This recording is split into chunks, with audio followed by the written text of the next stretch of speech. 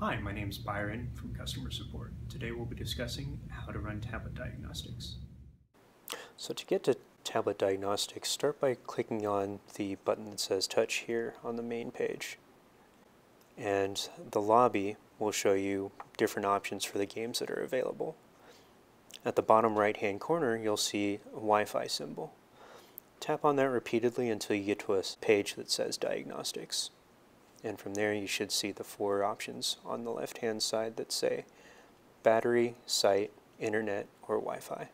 On the left-hand side, click on Battery and you'll see a list of your charge levels for your tablet itself. Wi-Fi will show you whether it's receiving a signal from our equipment. Site will tell you whether it's connected to your Buzztime computer. Internet will show you whether or not it's connected to the larger internet outside.